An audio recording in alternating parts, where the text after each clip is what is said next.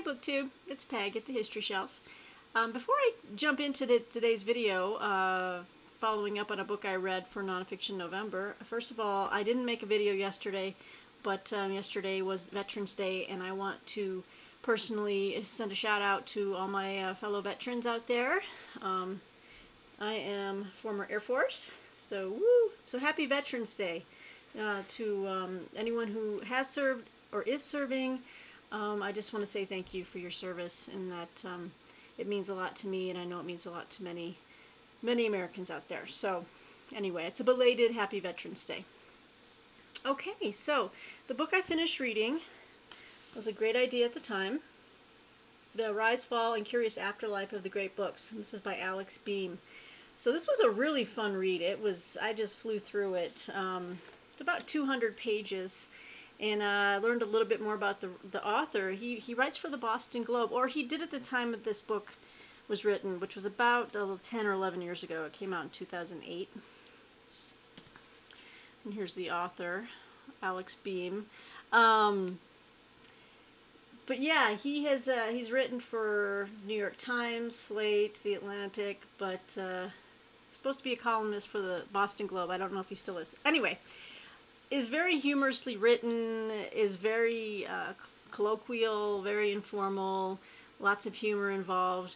But basically, this book follows the creation of the Great Books of the Western World series back in the 50s, I think. It came out in 52. And we learn a lot about the main two architects of the Great Books, which was Robert Hutchins and Mortimer Adler. And I'm sure a lot of you may not know the first, but you know the second name. Mortimer Adler wrote that famous book, and I have it, but I cannot find it upstairs. I just went looking for it to show you guys, but it's the classic called How to Read a Book. And I've read it, and that it's helpful in many ways, but a lot of the great courses, classes that still exist, that people do have that on the reading list to read how to read a book. But anyway, so Robert Hutchins, who was the president of the University of Chicago when this idea came along. Let me find a picture for you. Basically, he kind of came into University of Chicago and looked to overhaul the curriculum, and it had a lot of people kind of stewing and fussing about, you know, are you reintroducing medieval scholasticism and this kind of stuff, because he believed in the great ideas and the great books. I'm trying to find a picture. It's Robert Hutchins. And it's just a fascinating story. And then he met up with Mortimer Adler, and I guess Adler completely just idolized Hutchins, and they both, and Mortimer Adler's a fascinating character. I didn't know much about him personally before I read this book, but kind of a little bit of a mini phenomenon, I guess. He was extremely smart, and at a young age he graduated with his PhD at like 18, I think, and the story just goes on and on from there. There's so many names, there's so much name dropping here. It's fascinating. You come across people like Lionel Trilling, Harold Bloom, Alan Bloom, Jacques Barzun, John Erskine. There's a ton more. I'm forgetting. There's just a ton more people. John Dewey, who was against the Great Books curricula. You know, he didn't believe in it. And anyway, but basically, the book just highlights how they went from offering Great Books courses at the University of Chicago, where it would be like a two-hour seminar once a week. And the students, it was a limited classroom size, like the first class had 20 people, and everyone was fighting to get in. And it was, the class kind of worked like on the Socratic inquiry format. So you would have massive amounts of reading from the great classics, and then you would discuss it, and the two moderators were usually Hutchins and Mortimer Adler. And they started getting aligned with the like the salespeople that decided, hey, you know what, this could be a great pitch. Why not print these books for all of general readership?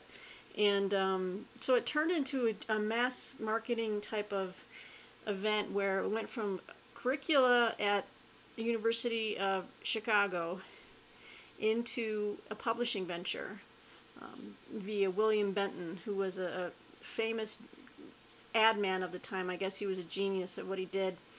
And they just made it into a full-blown, ad campaign to sell these sets of 54 books to people, claiming that, oh, for any issue in life, if you need to know what the great minds thought about justice, and the Syntopicon is what they created, a 2-volume massive index of sorts to show you whatever topic there was, they cross-referenced it to all of the great writers, and it was, as this book points out, it was diabolically stupid. There's the Syntopicon. There's these 2 volumes that was supposed to provide a reference for you for all of these books pertaining to just the right, whatever thought or angle or virtue you're looking at. The Syntopicon can guide you to all of the great books. So it had it's as the book says, the rise, fall, and curious afterlife. At one point, in the beginning year, they didn't make very much money. They didn't sell many sets, and then this guy just did this huge ad campaign, and it became very famous. At the time, people could buy a set for anywhere between like $300 to $400 in the 50s and 60s. The writer himself said he grew up with that. He had the set in his house, and this was a fun book. It was just a fun book to see how academia responded to the great books, and there were the haters, there were the supporters, there were the in-betweens, and the writer's Alex Beam is very, he has a nice equilibrium about him when it comes to the topic. He's not a hater, he's not a lover, he's just like a journalist, he's just reporting it objectively. But at the end, I wanted to read to you this one portion, because I think it kind of sums it up. Because in this part, he's talking about how a lot of people poked fun at the great books, and the whole idea of it. And he says, it is hard to resist poking fun. And yet, about 2/3 of the way through my research, I found myself occasionally succumbing to creeping great booksism, almost like a low-level staph infection that invaded my metabolism. When my local library reading group assigned Aristophanes' Lysistrata, I embarked on what my mother would call a jag, reading 3 or 4 of the playwright's hilarious, bawdy, wildly disjointed, and awfully translated plays in a row. On a whim, I picked up a copy of John Stuart Mill's autobiography, the book that convinced Mortimer Adler that he was wasting his time scribbling for the New York Sun and prompted him to apply to Columbia. It did not convince me to stop scribbling for a living, but I read most of it and enjoyed what I read. Adler seized on Mill's astonishing education, but I was seduced by Mill's Zen-like conclusion that erudition can't buy you love, or in his case, happiness. Quote, "Those only are happy," Mill wrote, "who have their minds fixed on some object other than their own happiness." So I just like that, and that was a great quote. And then, so he kind of, and then it goes into a little bit more of reminiscing in his conclusion about, what he learned from studying Homer, Plato, Socrates, and what all these other people got out of it. And it goes to show that, as the great books, really can't be static, but you can't really throw out the people who have come before as well. So it's like some of these names will always be there, and there's a reason. Here we go. Plato, Aristotle, Herodotus, Thucydides, Aquinas, Augustine, Descartes, Dante, Shakespeare, Flaubert, Goethe, Milton, Locke, Rousseau, Machiavelli, Mill. Their names keep coming up, is what he says, and there's a reason for that. And by all means, we will always have new great books and new writers from all different cultures. And so, you know, it's, as he says here at the end, you keep finding these books. They have a way of surviving. And he says they are everywhere. The great books are dead. Long live the great books. So I like that ending. Kind of like the king is dead, long live the king, and all this kind of stuff, or the queen is dead. So, anyway, it was a fun book, and you know, I have the other book that I picked up based off Hannah's suggestion. Let me grab it.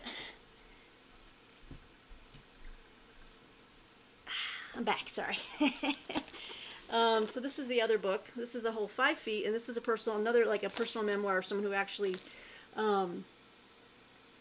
went through it. And I had forgotten to tell you, there was a blurb on the front by one of my favorite writers, Joyce Carol Oates.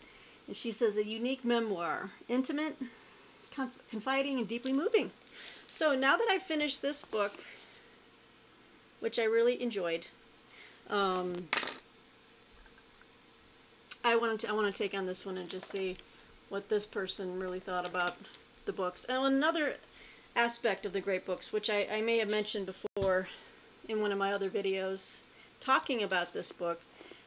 I own a couple of used copies. They're deep in storage, but they were horribly unreadable. They still are. They were printed in 8-point type, double columned on each page, and just so dense. And then another thing that the book points out is there was the whole argument over why are we including these arcane scientific texts that no one will read or understand. Not even the faculty could understand some of these works by like ancient Greek, you know, mathematicians, and it was just like, why are we printing a whole book up on, you know, Epicurus's, or is it Epicurus? No, Euclid. Sorry, Euclid's geometry, and something else that was even more unheard of.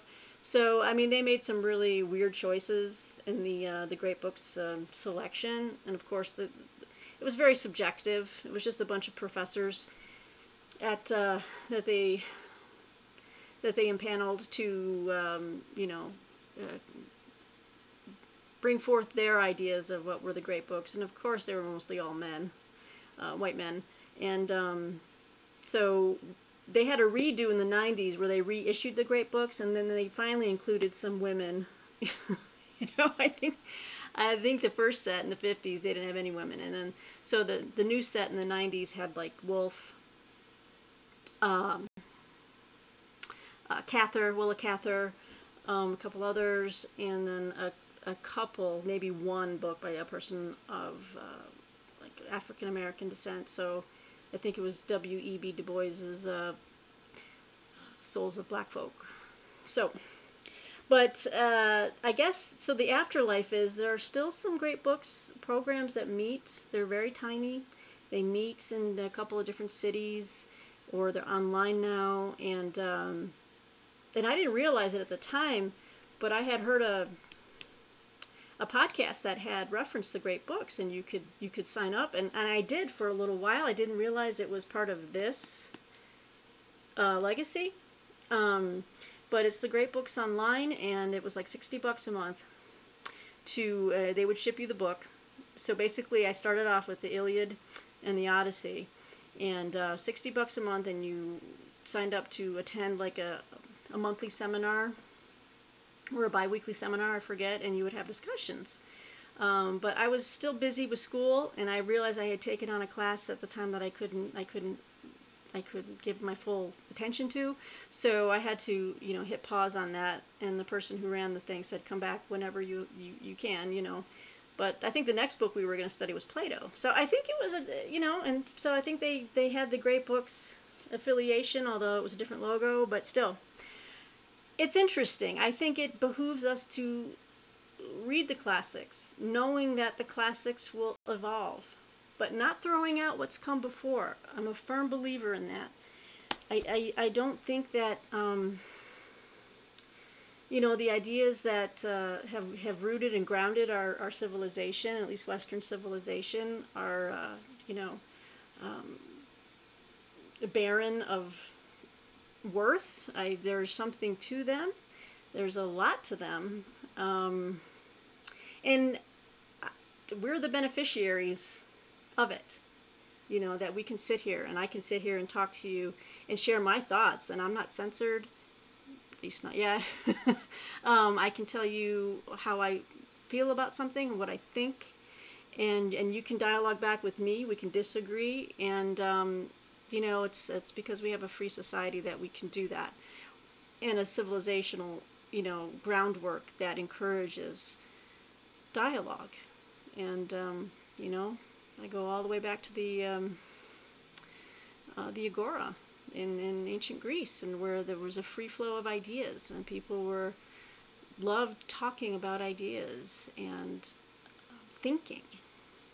So I don't know, you guys. I'm just going off on a little bit of a tangent here. But so while the great books of the Western world were very limited in scope, obviously, and some of it was just completely unreadable, I think the intent was good.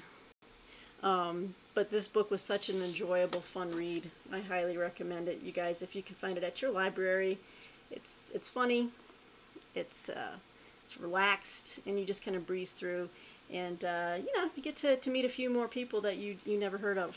So anyway, that is my take on one of my Nonfiction November titles. I'm glad I read it. I'm glad you guys chose it for me, and I think very soon I'll try to dip into the whole 5 feet and see how this fills out my understanding from this book. And this one is by Christopher Beha. Thank you, Hannah, for the recommendation there on that one. Okay, you guys, so I think I'm going to keep this one, 16 minutes anyway. I really appreciate your time. Thank you for all the new subscribers. Thank you for watching this video. Please let me know what you think in the comments below, and I'll talk to you guys soon. All right? Take care. Bye.